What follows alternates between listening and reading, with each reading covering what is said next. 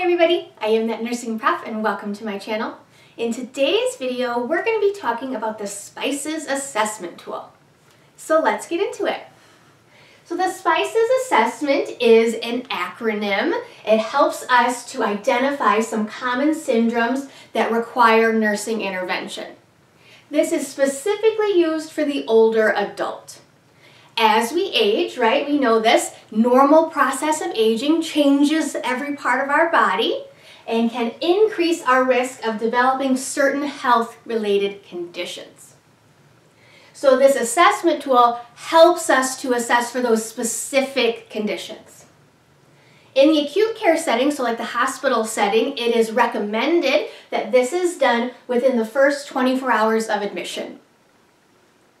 It is focused on the most common health issues only. I did want to make sure I pointed that out. This is not the catch-all. This is not good enough to just do the SPICES and then you're done. You still have to do a full individual head to toe. Because yes, this does talk about the most common health issues in the elderly, but it doesn't cover everything.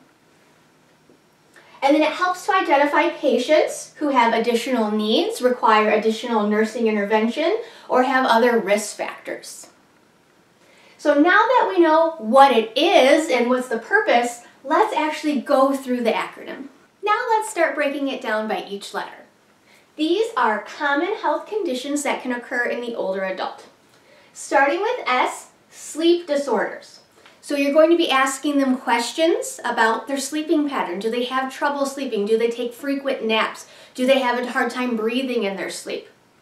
If you haven't watched my video on insomnia, I'll link it below, but in that video I detail why we have primary and secondary insomnia and how elderly people are more likely to have secondary insomnia related to other health conditions that they have.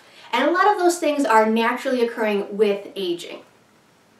So assessing them for sleep disorders, asking them about their sleeping pattern.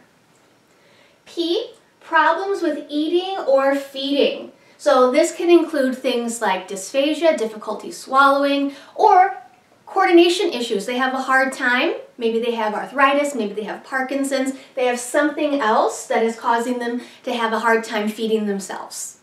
Or they have a hard time swallowing. They are choking risk and aspiration risk. I is for incontinence. This is bowel and bladder. Now I do want to make sure that I make this very clear. It is not normal to be incontinent. I know we see that a lot as nurses because we take care of sick people, right? But incontinence is not a normal thing to happen with age. So screening our patients for incontinence, bowel or bladder. And when we talk about bladder specifically, what kind of incontinence is it? Is it stress incontinence? Is it urge incontinence? That kind of thing. So asking those questions. Confusion. So are they currently confused, right, while you're doing your assessment right now? Are they in a confused state? Do they have a history of confusion? Do they have a history of dementia, delirium, depression, anything like that? So assessing for those things. E is for evidence of falls. So this is going to be both subjective and objective, asking them, have they had a history of falls, have they fallen recently, but also doing a really good, thorough head to toe and looking for signs of falls, recent injuries, bruising, cuts, scrapes, things like that. Observing their gait when they walk into the room, how is their mobility, things like that. So checking for risk factors for falls and asking about recent falls. And then the final S is skin breakdown.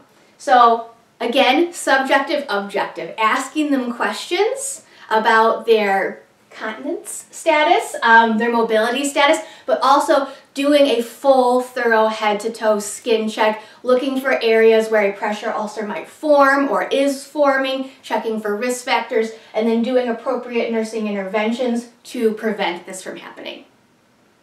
So like I said before, this is the most common things that can occur, but it's not the only things that can occur. So when you do your head to toe, when you're admitting an elderly patient, make sure that you're doing the SPICES. It can be done very quickly, but don't forget to do everything else too. I hope you found this helpful. Don't forget to like and subscribe.